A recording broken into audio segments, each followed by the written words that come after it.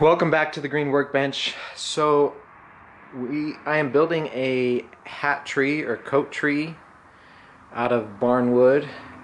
So if you're familiar with barns and kind of the order of wood, usually these edge pieces, the rounded, they didn't throw anything away, so they're no good as normal flat boards. So in my experience, they were used more for like outbuildings and sheds and fences and stuff where it wasn't so important. So I've got a bunch of it from an old fence. Actually, I think it was fence slash shed. I don't know. By the time I got to it, it was pretty much destroyed. But they're pretty cool pieces, and I am going to sister them together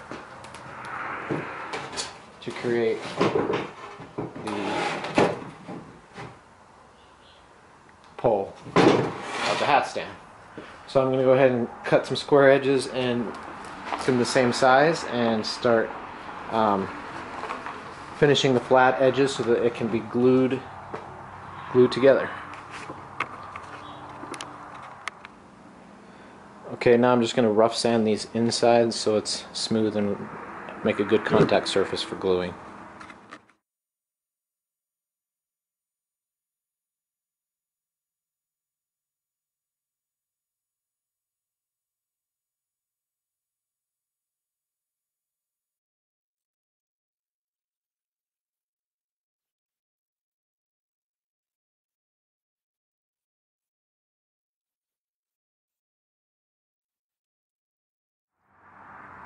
Okay, this piece is glued and screwed, so I'll put it to the side and I'll start working on the base.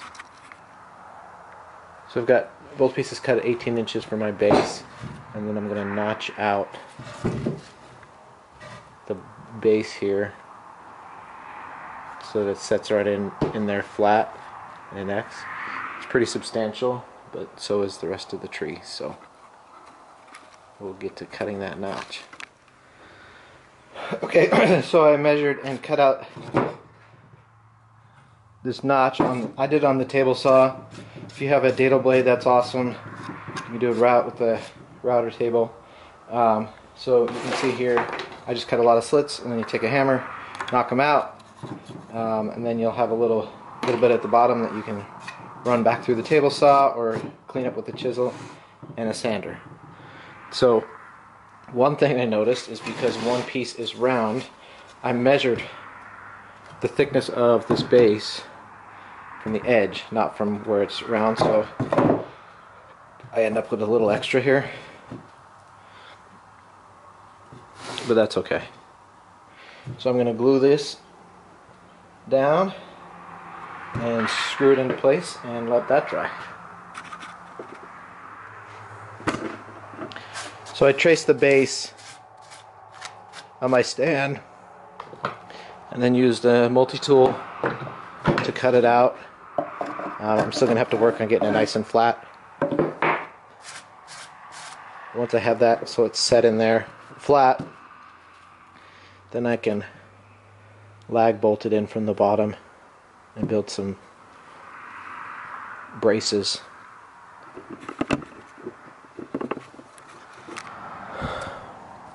So I drove 2 lag bolts into the bottom, and that will hold it, and then with some bracing I will keep it standing upright.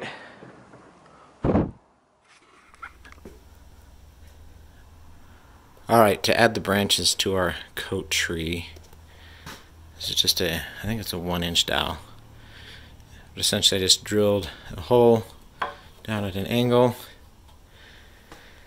So some are just plain. Some of these I notched so you can hang a hanger on them.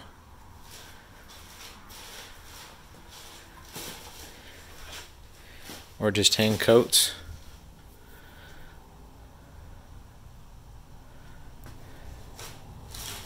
So I got to finish sanding and throw some finish on it. And you can put these branches at different levels as well. I got all the dowels put in and glued. You can see they're not in the same spot on each side. just kind of random spots, some high, some low. Then I sanded it, but I didn't do a full sand. I just did a sand so that it's enough to clean it up and to take away any kind of slivers or anything, but I wanted to keep the character of the wood, especially this wormwood on this side. And then I sprayed 3 coats of polyurethane. And then you can see for the base, I didn't end up doing the angled supports. I ended up putting 4 lag bolts in the bottom, and it seems to be strong enough, so I didn't need them. So anyway, this is something that will look great in a cabin. It was just kind of an experiment to do something with wood that otherwise is not real usable. So you may like it, you may hate it, but hopefully it will inspire you when you have an idea or you see some piece of wood to think of a way to use it, repurpose it, reuse, reimagine, and it may just turn out great.